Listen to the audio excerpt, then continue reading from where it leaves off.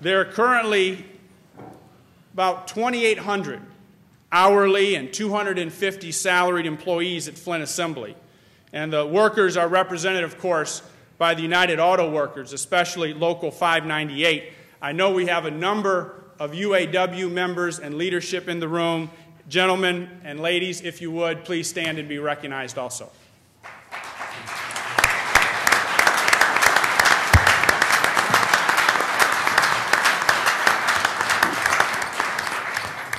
So when the paint shop is finished, GM will have invested more than $1 billion in its Flint operations since early 2009.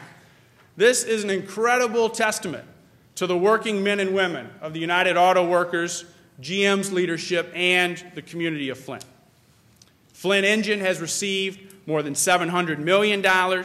Flint Assembly, $328 million to retool the plant for production of the next generation full-size pickup. See, in Flint, we've been known for vehicle manufacturing and innovation for more than 100 years. And it's great to see General Motors stepping up to preserve the carriage and early auto industry heritage with the acquisition of the Flint Carriage Factory 1. This is another investment along the University Avenue corridor that is bringing in new energy and will attract people to our community. So these latest investments by General Motors are proof that Flint will continue to be a hub in the auto industry. I'm pleased to be working with my colleagues, Mayor Duggan, Mayor Bernero, along with Michigan State University, the University of Michigan, and Wayne State University, for Michigan's manufacturing triangle to be recognized by President Obama as a manufacturing community region. We're proud of our heritage and our future in the growing global auto industry, and we want the world to know what we have here to offer. We already have the honor of being chosen by the White House as one of the Strong Cities, Strong Communities, or SC2 sites for this year. President Obama's Secretary for Housing and Urban Development, Sean Donovan, has recognized Flint's new plan and sees the SC2 support as a way to assist with implementing the plan, especially around reducing crime, eliminating blight, and redeveloping brownfield properties. These are all priorities that will position Flint to be more competitive economically, and it's wonderful that our work is being recognized on Pennsylvania Avenue in our nation's capital, and we look forward to the project leader being placed in Flint in the near future. We have a representative from the U.S. Department of Housing and Urban Development here, Mr. Tony Martin. Thank you, sir, for the support with SC2.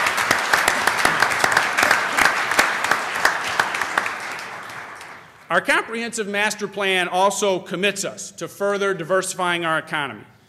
Chapter 9, Economic Development and Education.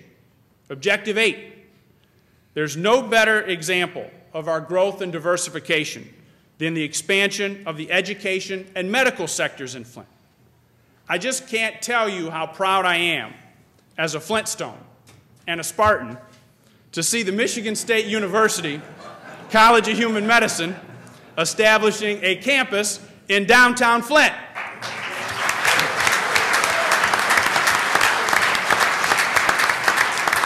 This is part of our new health and wellness district, and there are a lot of partners who have made this happen. So let's first recognize the leaders and doctors who are here representing MSU, including Dr. John Molidor and Dr. Schnuff. Please stand and let us recognize you for your energy and leadership, and your entire team who's here with you.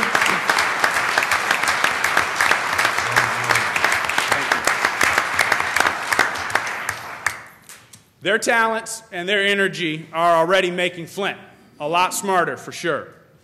Now, the C.S. Mott Foundation, an Uptown Reinvestment Nonprofit Corporation, has supported this work in all ways imaginable.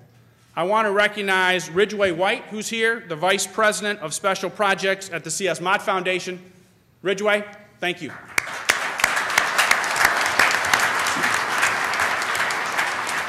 So listen to these numbers. The Health and Wellness District will bring together our medical and education assets and focuses them in the core of our community. The district already has investment commitments of over $60 million over more than 4 city blocks. Over $30 million is committed to bricks and mortar construction, and the district is backed by an additional $30 million in programming that's being provided by the C.S. Mott Foundation, MSU, and our 3 medical institutions, Hurley, McLaren, and Genesis. This health and wellness district is anchored by Exploration Park, the MSU Masters of Public Health and College of Human Medicine, the expansion and relocation of the Flint Farmers Market, and Genesis facilities. This district is creating over 150 new high-paying jobs at MSU and Genesis.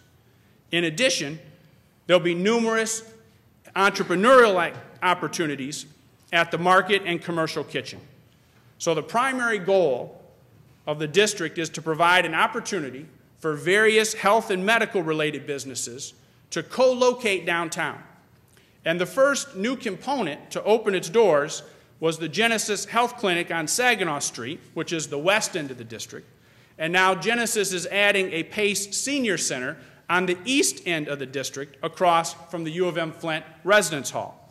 So representing Flint's medical sector is a delegation from Genesis today, led by CEO Betsy Adderholt. The leadership and staff at Genesis, please rise and be recognized.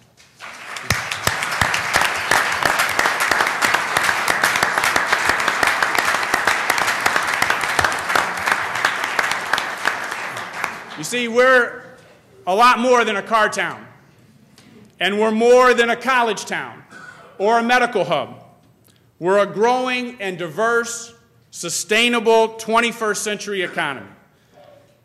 But we also continue to honor those who brought us to this place and the arts and culture that have become so important to our community. For that reason, I asked one of our premier artists and painters to join us here today. He has an amazing exhibit at the Flint Institute of Arts that you have to see. These 19 works on paper include pencil, chalk, acrylic, and watercolor. You'll see Flint's old electric trolleys, the Kresge store downtown, the Buick, and the wonderful images of Flint's families. He is ensuring that we continue to honor our heritage, which has brought us to where we are today. I'd like to introduce to you Mr. Laverne Ross. Mr. Ross.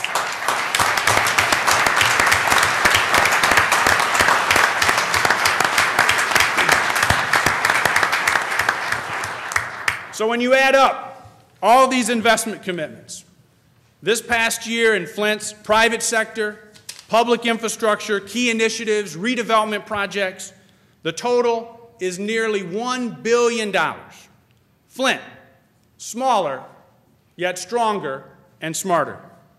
Attracting attention, energy, resources. This is what happens when you have a great plan, a team effort, and a united and engaged community.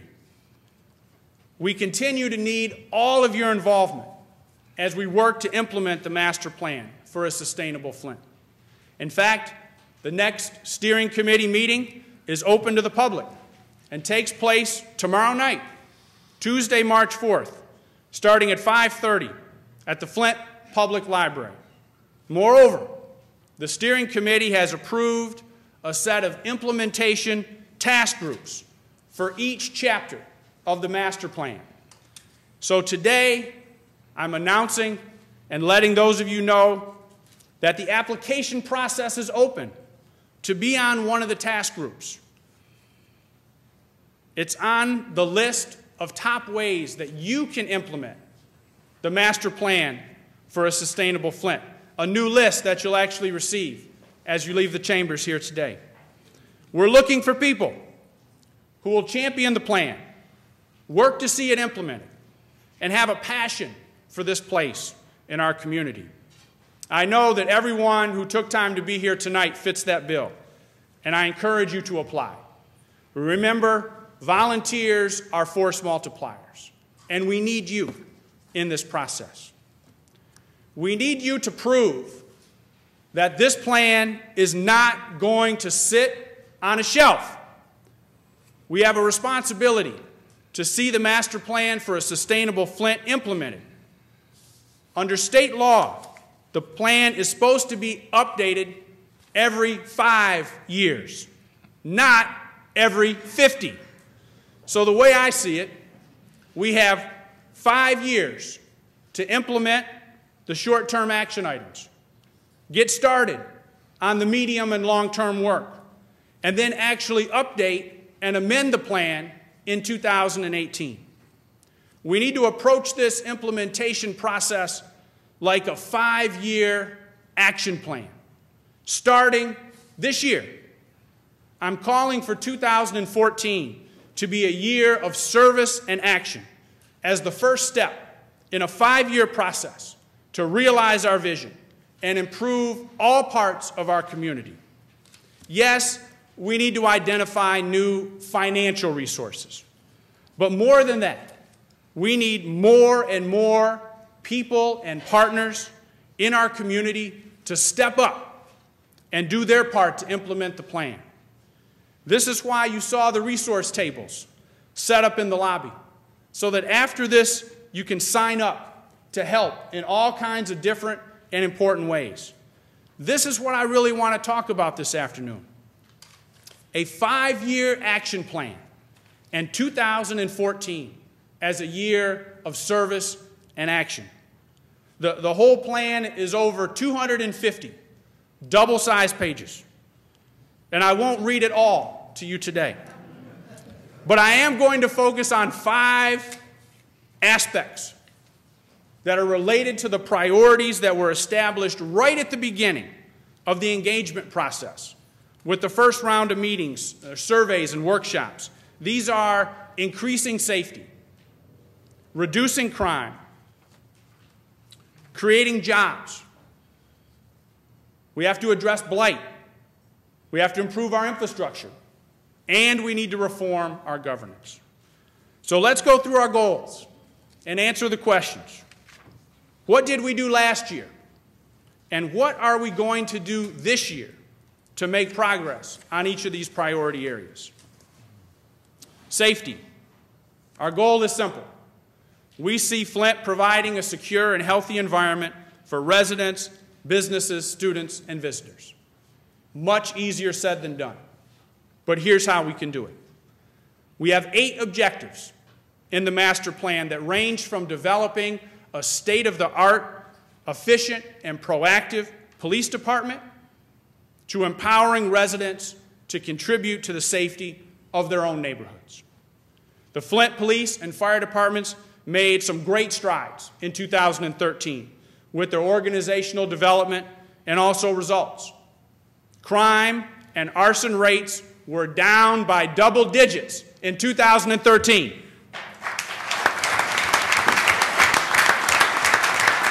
And this trend is continuing into 2014.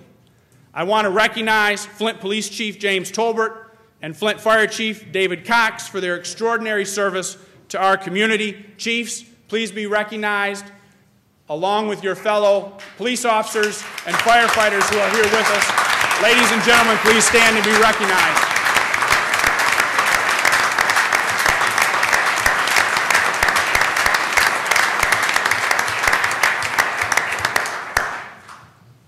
In addition to Flint's leadership and officers, another main reason why Flint is safer today compared with this time last year is the continued dedication of our county, state, and federal law enforcement partners who are working with us to get offenders off of our streets every day. The U.S. Attorney's zero-tolerance gun crimes prosecution has removed many of the most dangerous individuals who continue to break our laws in our own neighborhoods. The Michigan State Police are there with us every day. The MSP are assisting with everything from major case detective investigation to traffic enforcement and response. This means that Flint police officers are more available to respond to your 911 calls and to community issues. I want us to recognize Michigan State Police Commander Colonel Christy Etu, who is here, Lieutenant Colonel Thomas Sands. Please, ladies and gentlemen, stand and be recognized for your work.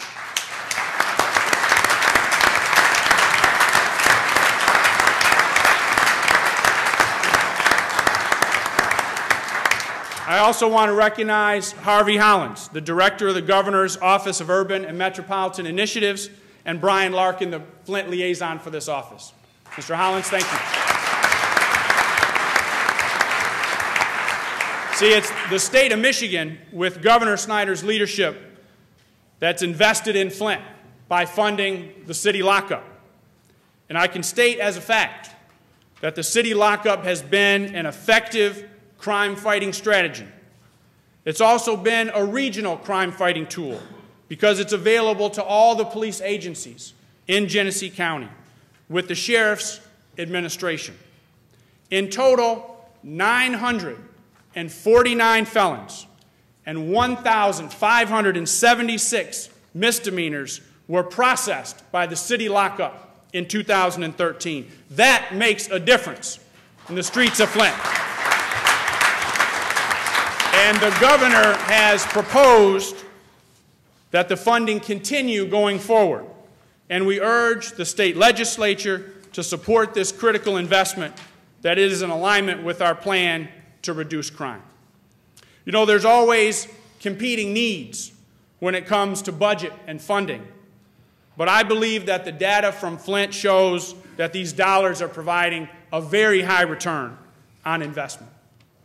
As state revenues continue to come in above projections, I suggest public safety be a top priority in Lansing. The sad fact is that in the state of Michigan, with all of its local units combined, we have approximately 2,000 fewer police officers across the state than we had 10 years ago. And now that the state revenues are back to pre-recession levels, there needs to be a major investment in public safety so that everything else we aim to do with education, economic development, and neighborhood stabilization has the foundation of a safe community to build on. So I urge the governor and the legislature to fully fund revenue sharing and invest in initiatives such as the Secure Cities proposal before lowering tax rates. It's just not fair to make local communities pay for the price of the recession and then divert our economy and our recovery.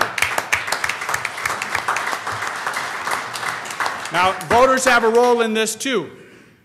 I want to call on Flint's voters in August to show support for the statewide referendum to provide 100% replacement revenue for the necessary changes with the personal or business tax reform.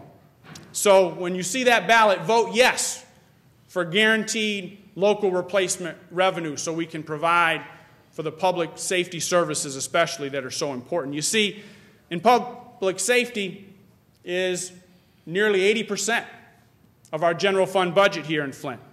So it's as much determined by the budget and legislative process as it is the community's needs. But thankfully, we have Flint citizens who are not waiting on the Capitol to tackle crime in their neighborhoods alongside of law enforcement. Chief Tolbert has made it a high priority to strengthen relationships with community groups. In the master plan, this is the second objective on public safety, and second only to eliminating blight, which I'll address later. So working with community groups and concerned citizens, this is how we're going to reduce crime in Flint long term. The Flint Police Department has a new commitment to placing each neighborhood and block club meeting on the patrol calendar so that command officers know to attend. The Flint Police Department is also operating in a more transparent fashion and providing information to the public on a daily basis on major crimes. It's posted every day on the city's website. And in the future, you'll find a new interactive tool will be in place for citizens and